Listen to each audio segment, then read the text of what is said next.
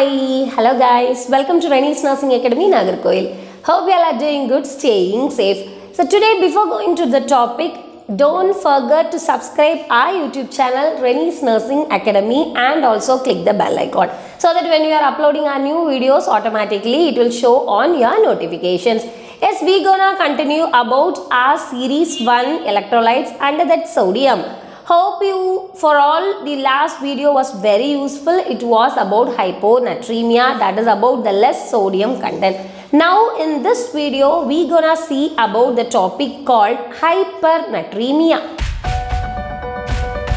Yes, so this is also about the sodium. So hypernatremia is nothing but increased sodium in our serum. So you already know what is the normal value. In the last class also I have shown you that it's 135 to 145 milliequivalent per liter. So automatically when your blood serum level increases the level of 145 milliequivalent per liter, that is called as hypernatremia. First let me start with the causes which can lead us to hypernatremia. So it is of 4. It is first one, decreased sodium excretion in the body, increased sodium intake, decreased water intake and increased water loss in your body. So we can see about this thing briefly. First one is decreased sodium excretion. So when your sodium content is not excreting in an adequate manner in your body, automatically the sodium level will get increased in your body. So the reasons like using of steroids, you already know about this methylprednisolone. When you are taking steroids of too much, automatically in your body there will be decreased excretion of sodium.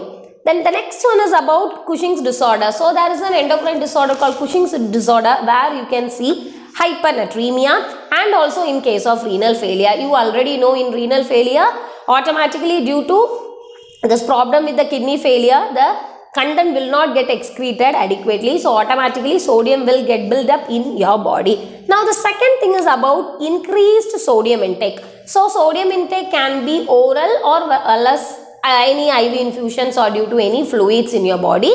Automatically the sodium get increased in your body. Then the next one, this is very important, decreased water intake. So yes, example we can take NPO, nilpel in case of pre-procedures in surgery or in case of starvation or any time, due to decreased oral intake of fluid or water, automatically the sodium will get built up in your body. And the next is about increased water loss. Yeah, so for the increased water loss, you can take increased rate of metabolism in your body, or in case of fever, infection, diaphoresis, that is nothing but excessive sweating, and also in disease conditions like diabetes insipidus, where there you can see polyuria as a main symptom. In this particular things, automatically there will be increased water loss that will happen in your body that can lead us to hypernatremia. So these are all the general causes that can cause hypernatremia or increased sodium level in your body. Now let me start with the symptoms. So let me start the symptoms by your system wise. First let me start with the respiratory system.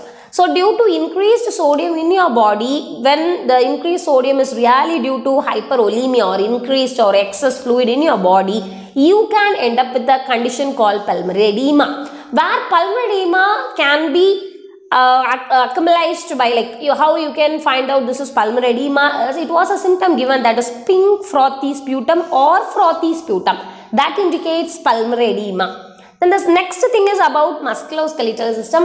In musculoskeletal system you can develop symptoms like muscle twitching, irregular muscle contractions can occur. Then in case of neuro, altered cerebral function will occur due to increased sodium, that may end up with lethargy and coma. Then about GI, that will cause increased thirst. And in renal, this is very important, the patient may end up with decreased urinary output or oliguria.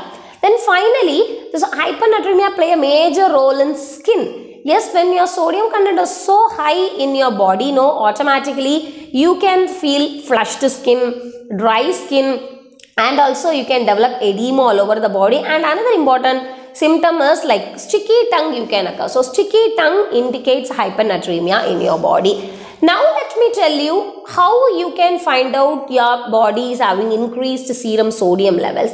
So this is mainly by lab investigations. Yes, by serum level, no, you can find out increased sodium in your body, that is above 145 milliequivalent per liter.